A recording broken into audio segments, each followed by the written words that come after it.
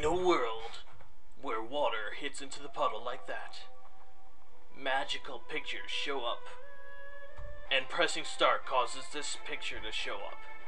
Greetings everyone, MarkyJoe1990 here, back with Elibean Nights. Today we're going to be doing Tale 3, Homecoming, followed by something. Okay, so we have Lynn, Kent, and Sain, and as always, Sain is flirting with Lady Linda, saying that she is so beautiful. Which she is. I will give that much to Lynn. She's quite hot. But seriously, man, stop with your flirting. It's been, what, 2 years? Oh, man! Kent is actually talking. And Lynn is sad because she does not want to leave them. Though, honestly, with that horrible brown scarf that Sain has, I'd say get the fuck out of there, because you don't know what that scarf is made out of. It looks like it's made out of shit. Do you want a man who has shit on his chest? Really? I'm just not even paying attention to the sex because I know what's already going on. Isn't that lovely? Lynn is still the same as she's always been. Boring and bland as all hell. Oh man, the not so happy music, and there's this dude who's like, hello, I have only one eye. Oh yeah, by the way, the Djute clan is, they want to fuck her shit up. What the hell? The Djute clan? Why do they have such horrible names? I have no clue, sir. All I know is that they want us dead because they're jealous that we have a better name. We are the Kutolah clan. Of course we know that our name is more awesome.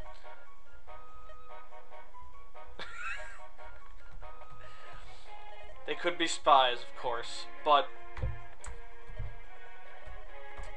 I ran out of things to say. Excellent! Yes, excellent. So basically what just happened is they're like, oh man, these 3 people might be the Djute spies. We have to make sure they don't fuck our shit up. Wrath is gonna come. Our job is to recruit him with the almighty power of Lynn. That is right, Lynn has the power of forcing people to come on our side. She also has the power of using the Solkati. Look at that. It's forged the battle wyverns. Thankfully there are no wyverns in this chapter, so that worry is out of my pants. Meanwhile, we have something even worse on our hands. Nomadic troopers. I freaking hate nomadic troopers always. Also, if you guys saw my Tale 1 bug, you saw it coming! This guy, who was once that bandit from the first chapter, is now Nomadic Trooper Man, armed with silver weaponry, which realistically would be weaker than steel and iron weapons, but this is Fire Emblem, and logic does not exist here. We all know this by now. Alright, so we're gonna worry about getting Wrath to cough up some money and to join our team with the almighty power of Lynn. Also, Sain and Kent can talk. Kent's all distraught because he's fucking hot for Lynn, and he would love nothing better than to fuck her brains out. But he understands that she is more in love with the plains than she is with him. Oh yeah, by the way, BURDER!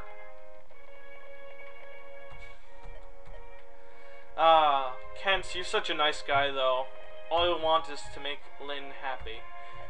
But you know what? To be honest, I think that Lynn would probably be happier with Kent than she would be with the plains. I mean, Kent is such a nice guy, and she already acknowledges that Kent and Sain have both done so much for her. So I don't know where, like, I can see where he's coming from when it comes to not telling Lynn about his feelings, but come on, dude. You should totally do it. And now we have prevented Wrath from kicking our asses because we have talked to him.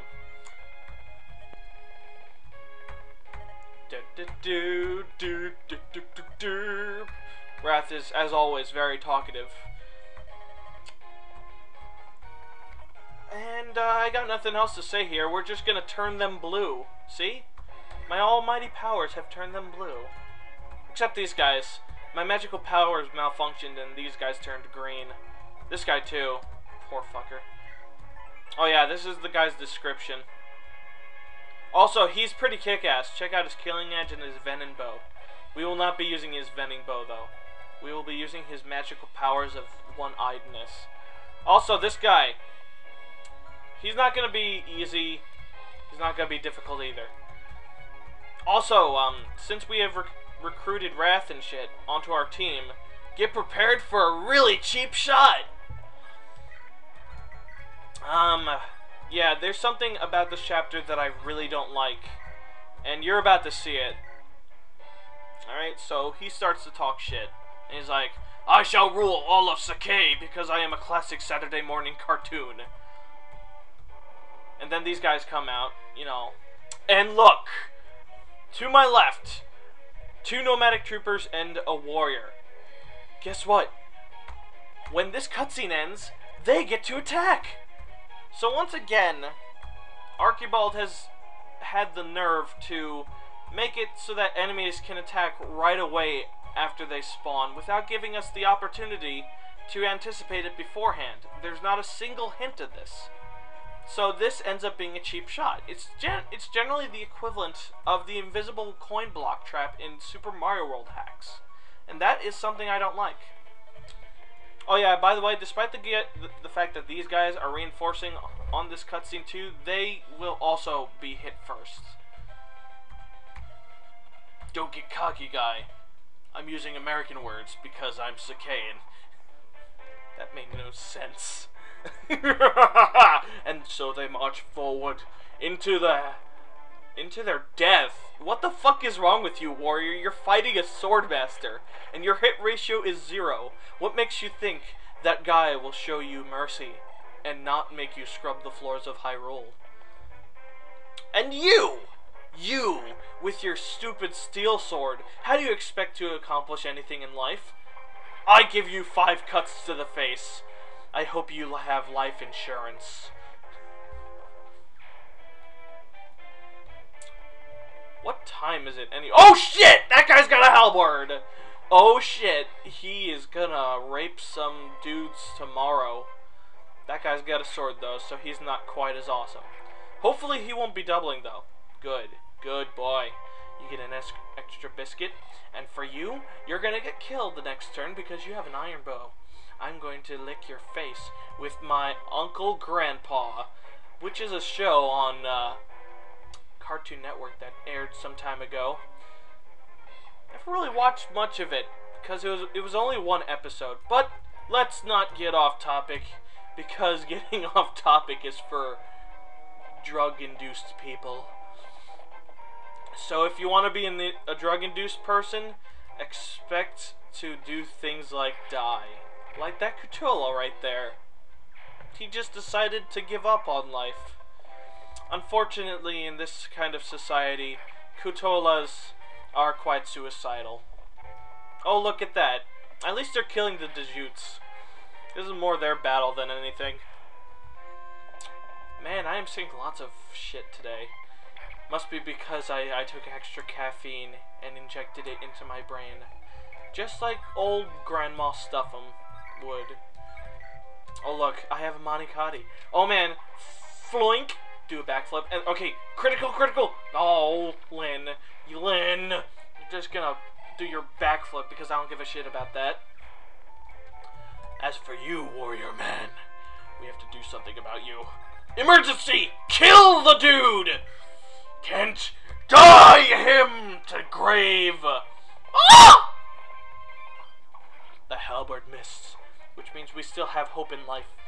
Experience has been gotten! Meanwhile, Velmer is gonna killing edge you. Come on, teach your horse how to jump. Do it! No! You didn't teach him how to jump. By jumping, I mean critical, by the way.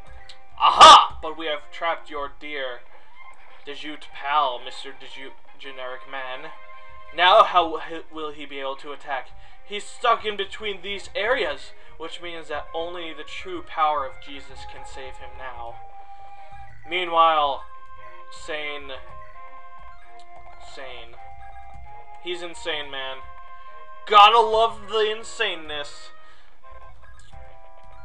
Guy, to be honest, something else I don't like about this chapter, Guy and Dane don't really do much. They're just sort of here, and even if you let them die, it really doesn't matter, because most of the battle's over here, and it's gonna take these nomadic troopers a while to just get over here to attack. So essentially, having them here seems kind of pointless, especially since we won't be using them ever again, as far as I'm concerned. Like, I'm not gonna jump to conclusions about that, but I doubt we're gonna be using these guys again, so it seems kind of pointless. Dodge it? Yes. Oh yeah, something else. Dane no longer sucks. In Fire Emblem 6, we all knew he was an absolutely horrible, horrible, horrible, horrible unit. But in this game, he's got stats that will make you whiz your pants.